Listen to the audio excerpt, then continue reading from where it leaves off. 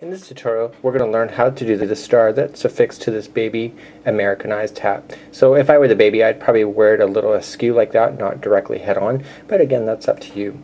We are using a Luster Sheen by Red Heart. It's a really thin material, and you need the thin in order to create the star to be in proportion. We are using a size D hook, and let's start with the slip knot. Just over your finger twice, over the back, over the forward, and then back, and then push and slip your hook in and pull it snug. Now I would normally do it white to match the tutorial in the background, but the white is not coming up very clear on the camera. So we want to chain 5. This already counts as 1, so let's do 2, 3, 4, and 5. And now what we want to do is create the center ring just like you see there. Oops. Create the center ring just like you see. So let's do that. So sticking your hook into the very beginning chain, okay, and dropping down your hand so that it forms like a U underneath the hook, and just grab the material again, pulling it through there and through the next one, and voila, you have the center ring. We now want to double crochet ourselves around this ring. So let's begin to chain up 3. So 1, 2, and 3. And now what we're going to do is double crochet. So grab the material going into the very center of the ring, pulling it through 2 and 2. Now the chaining of this counts as 1 double crochet. We want 20 altogether, so in actual fact we've already done 2 double crochets. So let's go. So this will be our 3, 4, 5, and now the straggler is going to be sitting down over top of it. Make sure that you do catch that. So just sticking it in, the straggler will go over top. So this is 6, and just keep holding down that straggler so that it gets fixed into the actual centerpiece.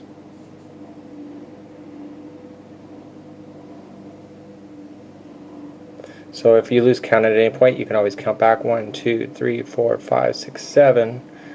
So let's go 8,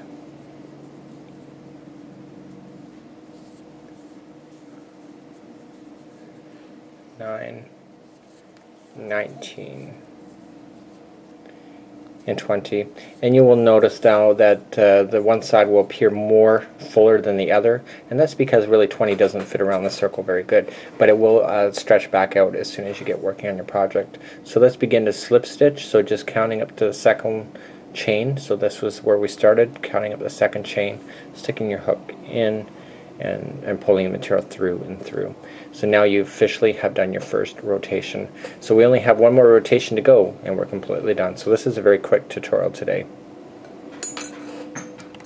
So this is the last round that we're going to do. So it's very simple. We've only had to do 3 rounds, the chaining and then the 20. So let's chain up 3. So 1, 2, 3, and that counts as a double crochet. And what we need to do is in the very next line, or next stitch, we just single crochet. So just put your needle down through the stitch, pulling it through, and then pull through 2. Now this is where the fun starts. We're going to start our first point. So in order to do that, we just double crochet ourselves to the second stitch over, pulling it through. So it's a double crochet. And now let's do 2 more into that same spot. This is the one side of the star point. So you have it all together as 3. So I'm going to this is the 3-3 configuration, the triple 3s. So that was 3. So now let's chain 3. 1, 2, and 3. And now let's go 3 more double crochets into that exact same spot. And that is going to create your point.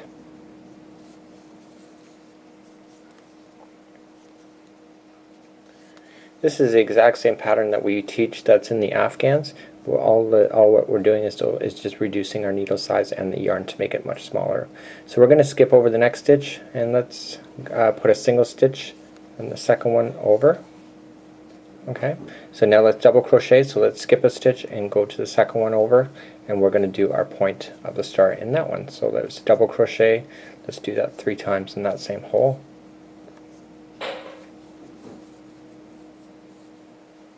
Okay, let's create the point. So we're going to chain 3, 1, 2, and 3, and going into the same hole now for another 3 double crochets.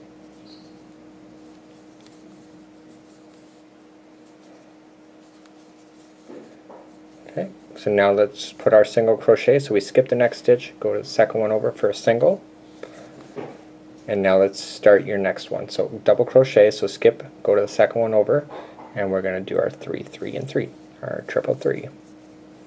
So 3 double crochet. Oops. Stuff's sometimes thin to work with. I find you do get used to it over time, and by jumping back and forth on the different thicknesses of yarn and needles is quite challenging. At least for me it is. So, and I dropped it again. So let's try it again.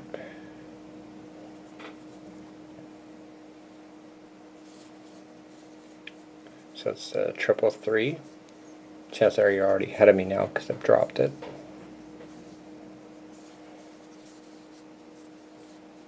Okay. Oh shoot, I dropped it again. Okay, so that's 3, and now we're going to skip 1 and single crochet into the second over, skip 1 again and double crochet into the next one, and we're creating the very next point. So your triple 3. So I guess while we're doing this, when I fastened it to this particular hat that you see in the background, the baby's newborn, I didn't fasten it down by the actual edging of the points.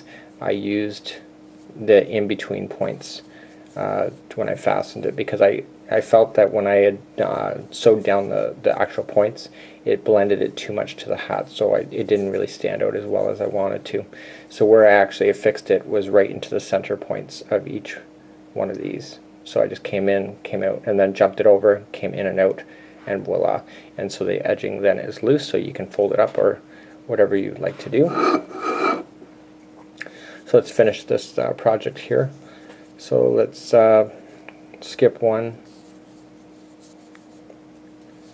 and skip 1 again and double crochet. This is the final point and the conclusion of this tutorial of making miniature stars. So there, and let's do the point, 1, 2, and 3, and 3 double crochets into the same hole.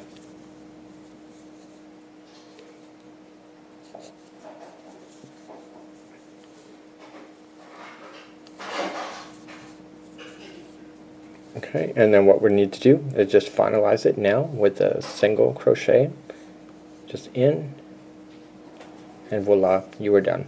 So there you go, those are the miniature stars. And you just gotta just shape it up a little bit, and voila, you are done.